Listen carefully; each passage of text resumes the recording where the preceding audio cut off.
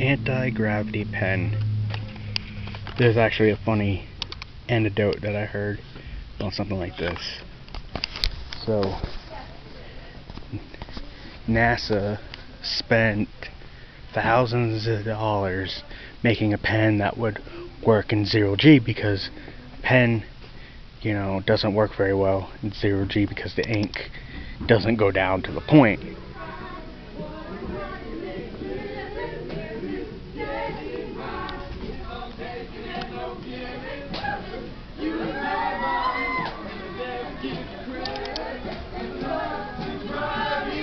Flash mob.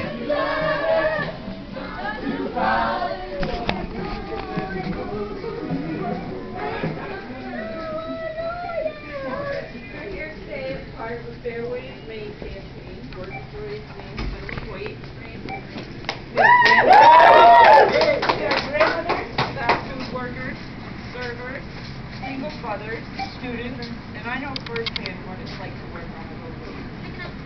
We came here today to Dollar Tree to thank the workers for the important work they do and to let them know they will all be getting a raise in November. On the ballot this November, we get to vote to raise the minimum wage. Okay, team. Thank you.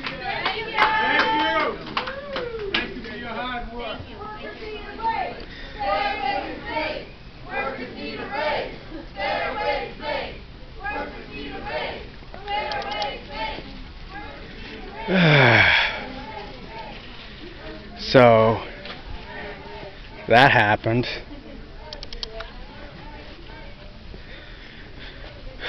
So anyways, what I was saying was NASA put all this money into making a pen that would write in space because the gravity pens are fed by gravity, you know.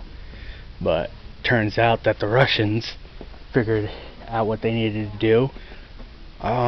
Pencils work anywhere. So should have been an easy video, should have been a funny little anecdote, but nope. The Workers' Party had to yay! Ugh. Yeah, whatever, you know. I'm not working anymore. I don't care if minimum wage goes up. So, whatever. Bye.